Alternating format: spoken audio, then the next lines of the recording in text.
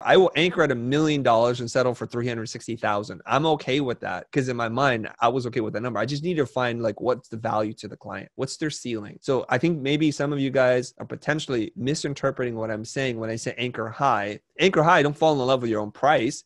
The anchor high was just to get them to think much higher than they normally think. So when you anchor at 15, you're still okay. Anywhere between 8,500 and 15. Get creative, you guys, especially if you got to put some money in the bank account.